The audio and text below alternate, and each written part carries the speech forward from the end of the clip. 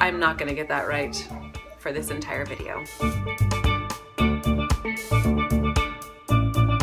Hey y'all, it's Lindsay, and today I am participating in a Muffin in a Mug collaboration.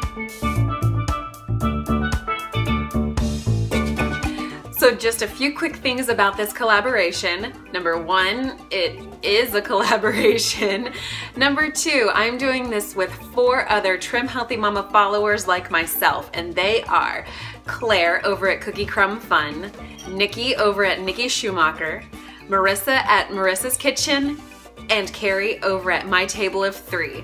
All 4 of these ladies are fantastic, and I think you should go check out their channels that I have linked down in the description. And I think you should consider subscribing to them because they've got great content, in my opinion, and I really enjoy them.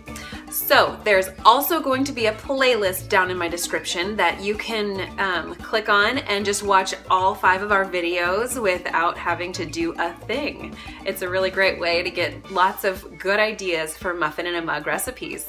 So I feel like muffin in a mug recipes can be kind of polarizing in the Trim Healthy Mama community, world. I don't know. I think there is a camp that strongly loves muffins in mugs. And then I think there's a camp over here that doesn't really care one way or the other, and they're just not their thing, so they just kind of avoid them altogether. What I personally have found for myself to be true is that muffin in a mug recipes are extremely helpful to me. I have the extremist personality, which I shared in my Wellness Wednesday week 2. I will link that somewhere up here in the iCards. And I cannot control myself in a stressful situation, whenever I'm lacking time, or whenever I'm tired. So if I make an entire cake, I will eat an entire cake in very short order. Also, I really love to test out different flavors, and I'm not always in the mood to have the chocolate trimtastic cake. Some days I would like something a little more fruity, and other days I would like something kind of peanut buttery. And you know, it's just, I really appreciate tons of different flavors, and having muffins in a mug really helps me to not get bored with one particular treat or overindulge in one particular treat during the week. I also feel like muffins in mugs, I'm not gonna get that right for this entire video.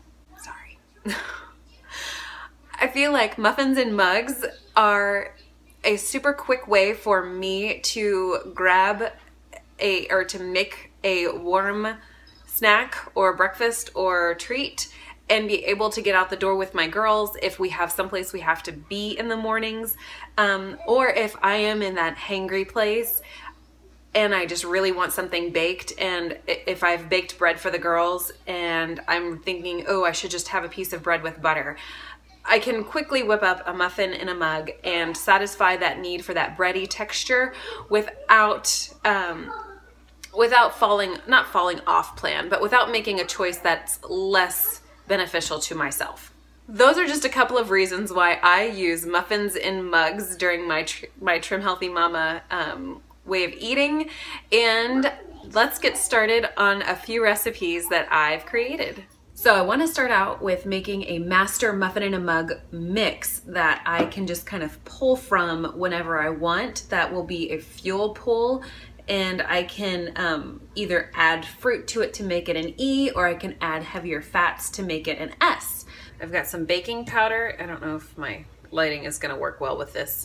I've got some baking blend. I've got some sweetener, and this is erythritol, this is stevia, and salt.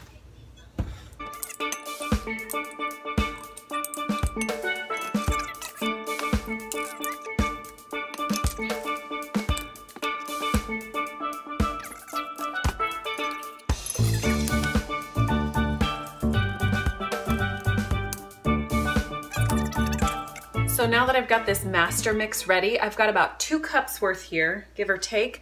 And my objective here is to make a smaller muffin in a mug as kind of like a part of a meal or a part of a dessert, because I find that so many muffin in a mug recipes are too much, honestly. And I feel like my recipe that I did with my salted caramel muffin in a mug or salted caramel mug cake recipe that I will link in the iCards. It was double what I really wanted, so it was kind of too filling. So I think I'm going to go through and we're gonna take this master recipe and make some muffin in a mugs. To start with, I've got 3 of these 1-cup bowls from Pioneer Woman. I'm gonna make 3 different types of muffin in a mugs. I'm gonna start out with an E muffin in a mug. Let's do 1 tablespoon of Greek yogurt. Let's do 2 tablespoons of liquid egg whites.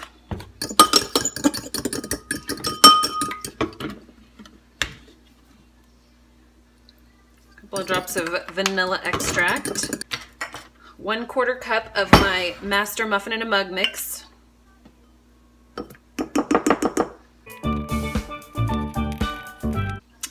Let's add in a tablespoon of almond milk. I've got some frozen peaches here. I'm just going to take a small handful.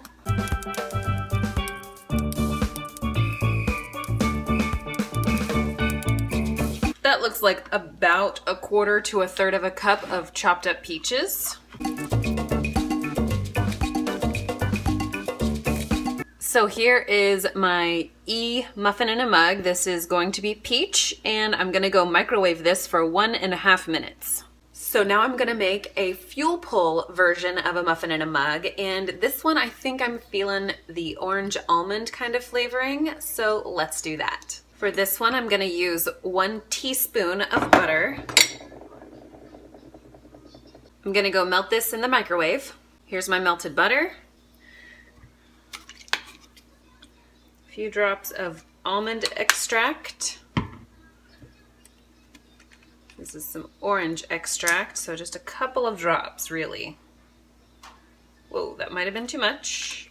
Let's do 2 tablespoons of the liquid egg whites.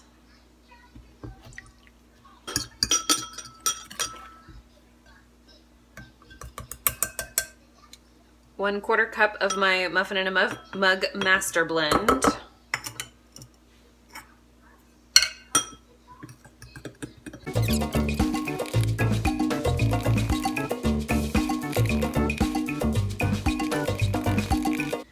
Okay, so we've got orange almond here for a fuel pull, and I added about almost 2 tablespoons of water to make sure that it wasn't too terribly thick. Now I will microwave this for 1 minute 30 seconds. All right, for my S muffin in a mug recipe, I am going to make an eggnog muffin in a mug.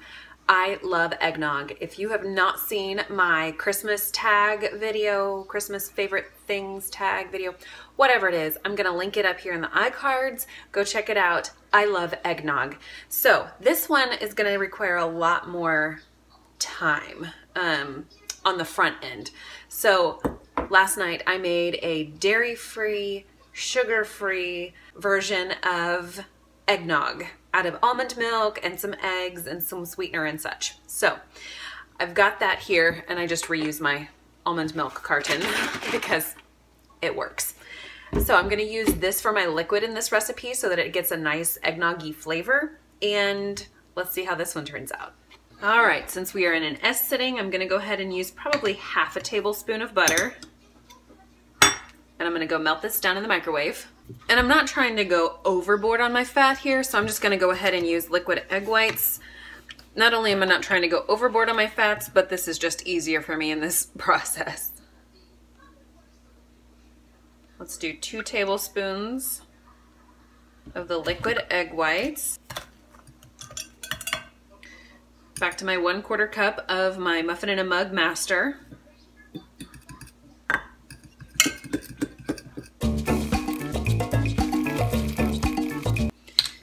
And let's start with 2 tablespoons of my eggnog. That is that homemade dairy-free, sugar-free.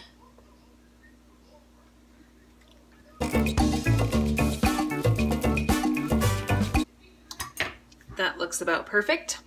Now I'm going to microwave this one for 1 minute and 30 seconds. So here I have all 3 of my muffin in a mug recipes. I've got my peach muffin in a mug, which is an E, my orange almond muffin in a mug, which is a fuel pull, and my eggnog muffin in a mug, which is an S. I'm gonna give each of these a little taste test. One thing to note, with the F, or for the fuel pull and for my E muffin in a mugs, they weren't quite so pretty. And I think part of it is because there was less fat, obviously, and it sort of stuck to my bowl a little bit more whenever I was using the microwave. All right, for the sake of testing in this kitchen, I'm going to be crossing over right now. So I'm gonna start with my E peach muffin in a mug. And I consider this probably a lighter E because I did use such a small amount of the frozen peaches, but it's an E nonetheless. Make sure to get a piece of peach. That's the whole point behind a peach muffin, is the peach.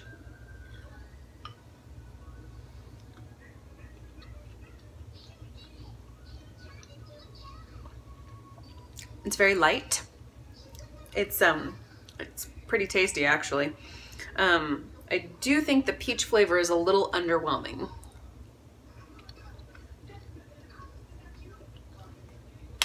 But when you get a bite of peach, that's really good. I think one thing I would do to zhuzh this up is add a little bit of cinnamon.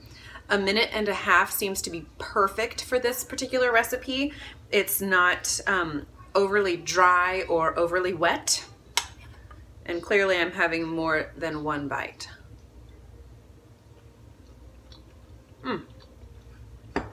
So, with a few minor little tweaks, the peach is a winner. Okay, orange almond fuel pull muffin in a mug. I should probably cleanse my palate between these, but it's not that serious.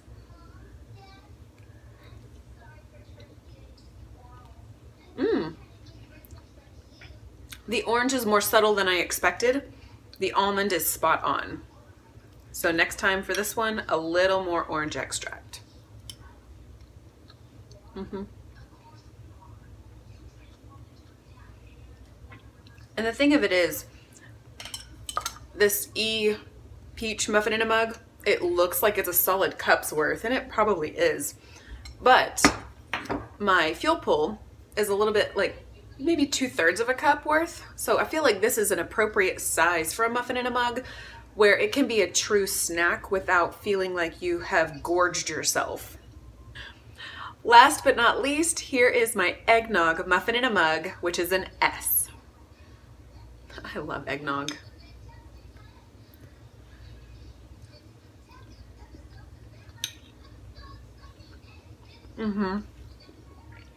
It's a very subtle eggnog-y flavor, which I prefer a very bold eggnog flavor. So if I were to make this one again, I would probably go ahead and add in a little bit more, just add in vanilla extract, which I didn't do, and maybe the rum extract to make it taste more eggnog-y. In the recipe that I followed for the dairy-free, sugar-free eggnog, which I will try to link in the description box, that recipe has vanilla and rum extracts in it, so I assumed that would be sufficient, but I do think that making this one again, I will add just a splash of vanilla extract and just a splash of that rum extract to make sure that it's a little bit more of a bold flavor for myself.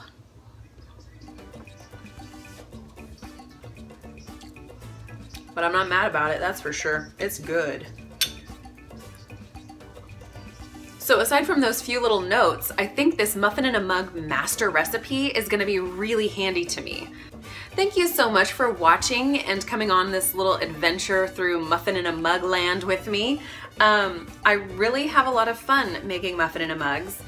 And if you're interested in other THM videos, other THM collaborations with the other ladies that I'm doing this with, or just general me videos, that sounds so ridiculous, I would love it if you would subscribe and stick around. I'll see you in the next one.